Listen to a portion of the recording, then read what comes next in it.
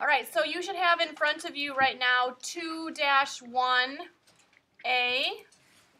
But that should be done. We talked about this the other day. What's a conditional statement, and so on. What is a conclusion? By the way, we always call the if part of it. We called one of two things. P. We either called it P or we called it the If thing. The hypothesis. Yes. And then the then part of it, we either called Q or we called it conclusion. the conclusion. Conclusion. Okay. And then if you write it backwards, you are just switching where the conclusion and the hypothesis are. Okay? So right now, you should be on 2-2A, biconditionals and definitions. So a biconditional statement combines a conditional statement, if P then Q, with this converse, if Q then P. So if you have a conditional statement such as this, if the sides of a triangle are congruent, this part right here, I'm sure I do that every single time I go, right? This part right here, the sides of a triangle are congruent, then the angles are congruent. This, the beginning part of it, the if part of this is the hypothesis, the then part is the conclusion. Is that a true statement, you guys?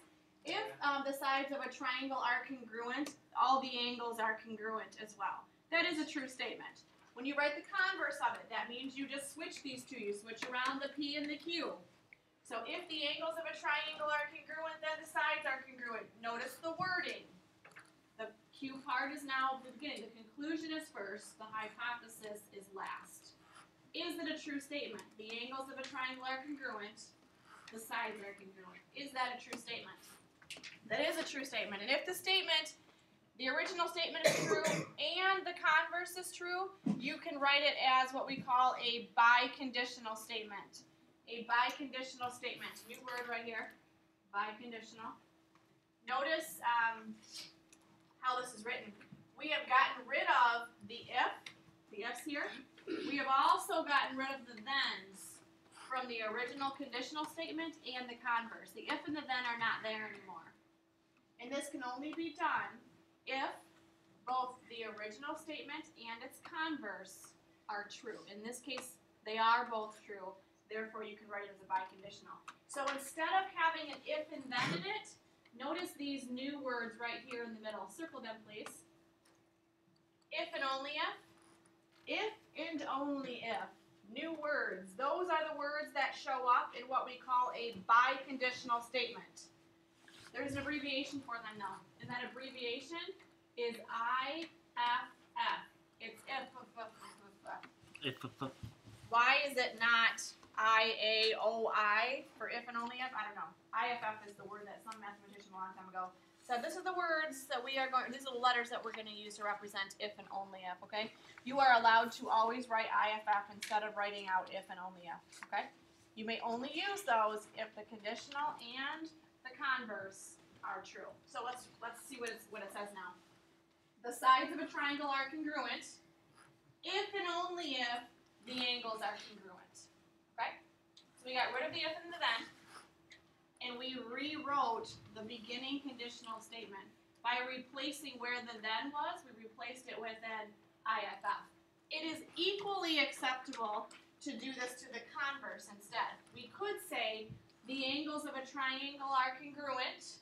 In other words, take the conclusion first, if and only if the sides are congruent. Does that make sense?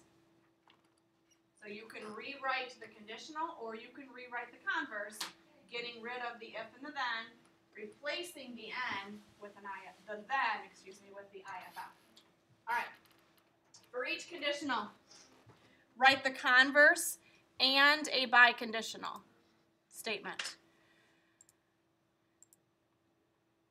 So it is, or excuse me, if the date is July 4th,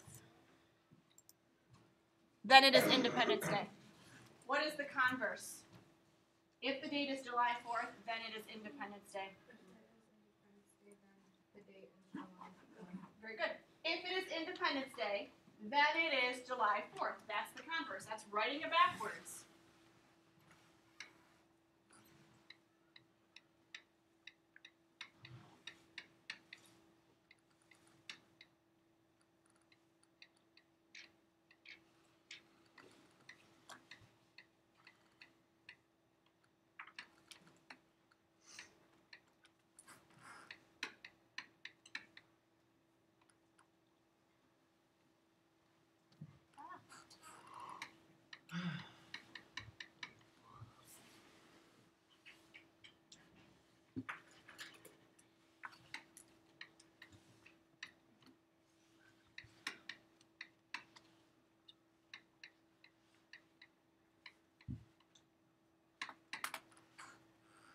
we need to write it as a biconditional. A biconditional means you get rid of what? Angel, what do you get rid of? And if. You get rid of the if and the then. And what do I replace the then with? If and only if. Yeah, you replace it with if and only if. Yeah. So, which one do you have to do that to? Do you do it to the conditional statement or do you do it to the converse? Either or. You do it to either one. Okay? It's true. Is this true? Is the statement true? Is the conditional statement true? Yeah. Is the converse true? Yes. They're both true. So it doesn't matter which one you rewrite. I usually go back to the conditional statement. So I'm going to go back to if the date is July 4th, then it is Independence Day. I'm going to rewrite it. I'm going to get rid of if. I'm going to get rid of then. The date is July 4th. IFF. Don't forget the two F's. If and only if. It is Independence Day. Very nice.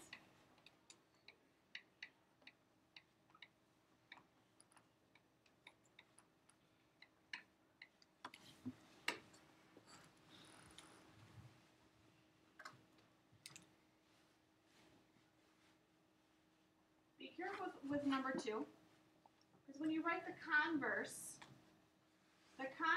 means instead of starting it off with if a figure has 10 sides, you have to start it off with the conclusion.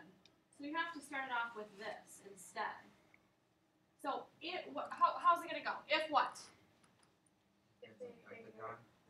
That's what I wanted to hear. If a figure is a decagon, because I know a lot of people want to say if it is a decagon, but I don't know what it is, so you have to tell me. And try not to add extra words, try not to change words. Sometimes you have to, but in this case you can get away with writing this using almost exactly the same words that are there. So if a figure is a decagon, then it has 10 sides. And then the biconditional, of course, means you either take the original conditional or you take the converse, get rid of if and then, replace the then with IFF. And I'm not going to write all of that out because I think you guys probably get what I'm talking about right now. And what I would like you guys to do right now is go ahead and finish up the rest of 2-2. And then we will talk about 2-3 in a moment.